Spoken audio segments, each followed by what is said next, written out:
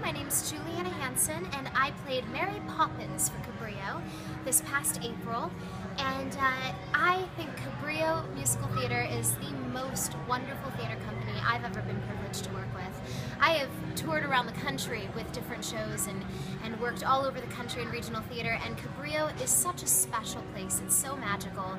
The products that they turn out are Broadway quality productions. You can't find better if you go to New York.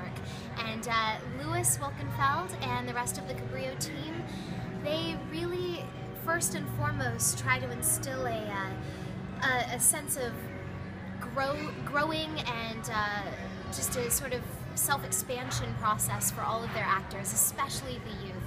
It's a training ground to become better people and better at their craft, and that is valued just as much as turning out great productions. So I think it's a really important venue to keep alive.